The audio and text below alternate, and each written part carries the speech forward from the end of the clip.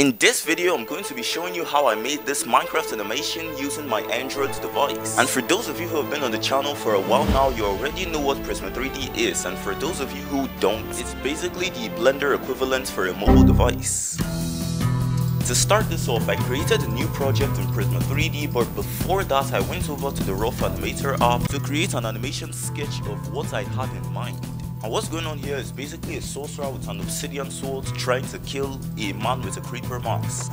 And it soon occurred to me that making an entire 2D animation for the reference will take more time than actually making the 3D animation. So I went back into Prisma 3D and just started up the animation without any reference. So I imported in one of my previously modeled characters along with one of my previously modeled swords. Then I attached the swords to the character and got it to the right size. After importing the second character and bringing in a camera, I went straight to the animation process.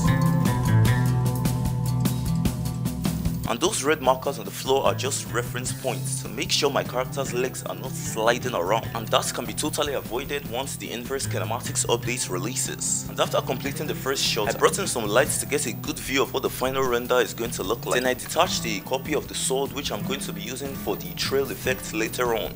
Then I made the sword glow a little bit for the next attack by animating the specular setting. Then I threw in some lights to actually sell this effect. Then I went on to animating the next attack, which was the sorcerer sending a shockwave across the scene. When I was done with that, I went back to the other swords that I kept aside earlier in the video. Then I made it very bright and a little bit transparent and animated it to match the movements of the sword in the character's hand.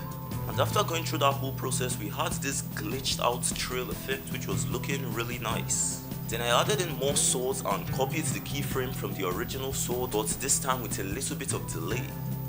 And then we had 4 swords trailing the original image, which was perfect.